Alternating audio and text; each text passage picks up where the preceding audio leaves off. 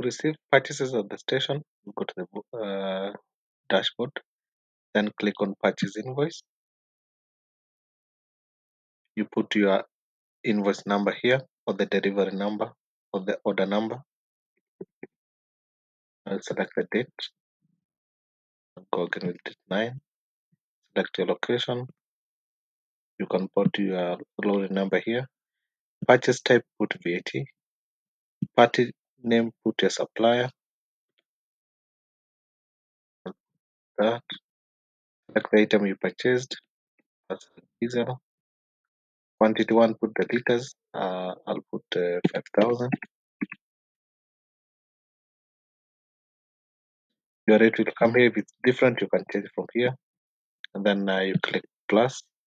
If you had PMS on the same day, you add it here. Assume I got another 5,000.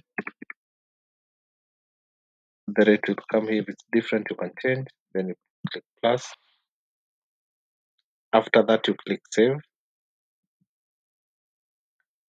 Then go to list. We put that fuel in our tanks. I'll search from May. And then click search. My purchase for 9th is here. So I'll click on edit. Then I'll click on this tank to add the fuel in the tank. So my tank for AGO, I put 5,000 liters. Add.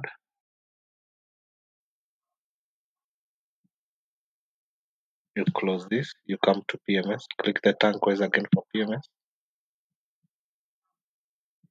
You select your tank here.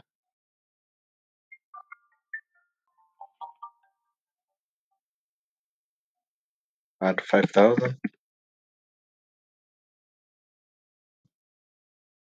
And then you add, and you're done.